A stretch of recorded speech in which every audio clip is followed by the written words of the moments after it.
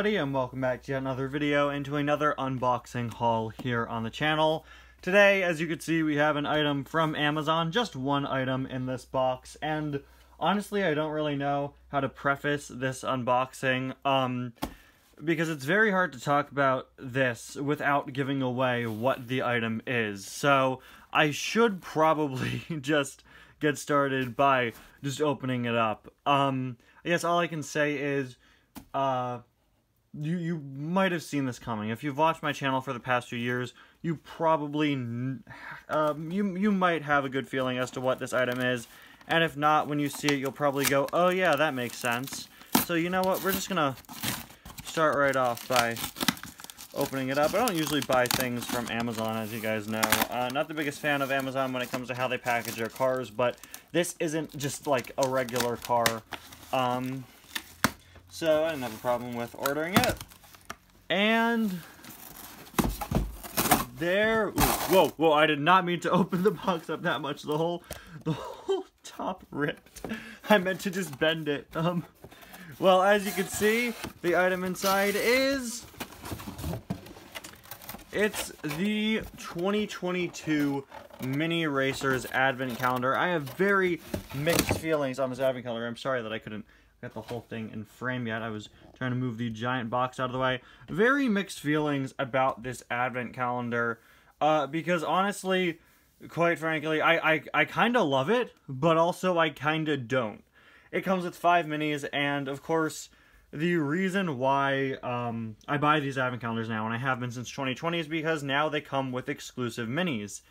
Although, no, they do reuse the McQueen, and I believe they reuse the Mater as well. I think last year's had the Mater, just like 2020 did. But, yeah, I love the fact that, once again, it's a Radiator Springs-themed Advent Calendar. Last year, our exclusives were Red, Flo, and Luigi. But this year, we have Ramon, we have Fillmore, and we have Sally. And what I love about them is, just like the McQueen, they are based off of Mater Saves Christmas, which, of course, is where all of the Christmas diecasts we get every year are based off of.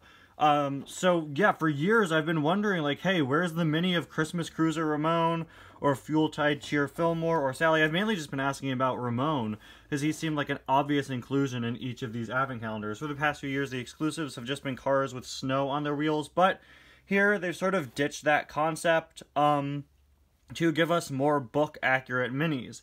Fillmore probably would have benefited from a new mold, instead of just having the Christmas lights printed on him. Sally looks a little odd, but it seems like she'll be metallic, which is pretty cool. And of course, it's just the same Lightning and Mater as always. Once again, a missed opportunity to not include a holiday snowplow McQueen, just holiday hotshot McQueen again. It would have been really nice to get a metallic version of this mini, which I also said last year, because in the 155 scale version of this diecast is metallic, and then Mater is just back. Where this pack sort of loses me is the accessories, where a lot of the 2021 pack's accessories were reused from 2020, but this year, I don't think there's a single new accessory included this year. Everything is just a recolor. I love the track system that they do with these mini calendars, and, you know, and the 2020 pack was Piston Cup themed. The 2021 pack, or calendar I guess, was Radiator Springs themed and included Flo's and Luigi's and more pieces of track, including like an ice rink. And this year they went for something a bit different. They kept the Radiator Springs theming, but replaced the snow and ice theming with a gingerbread house theme. And I love that, and I think that's kind of absolutely adorable, and I really, really, really like that concept. But, it did allow for them to cheap out with their accessories, like making everything just single color red plastic pieces. Because, you know, they're just supposed to be candies on the gingerbread house, right? The cone tree here is reused from last year, now just in green. The track might be different. I think these curve pieces may be new. But it is a little disappointing, because for the past few years they've used this track system and have sort of been building off of it, and now we're getting a completely different color of track system, with it looking like gingerbread instead of it looking like snow, which I don't really mind. You know, there honestly wasn't that much else to do with the track system from 2020 and 2021. It is just a little annoying to be back to like a regular old circuit, but I love the gingerbread aesthetic. Probably the worst thing about the accessories is that they reused Luigi's and Flo's from last year's.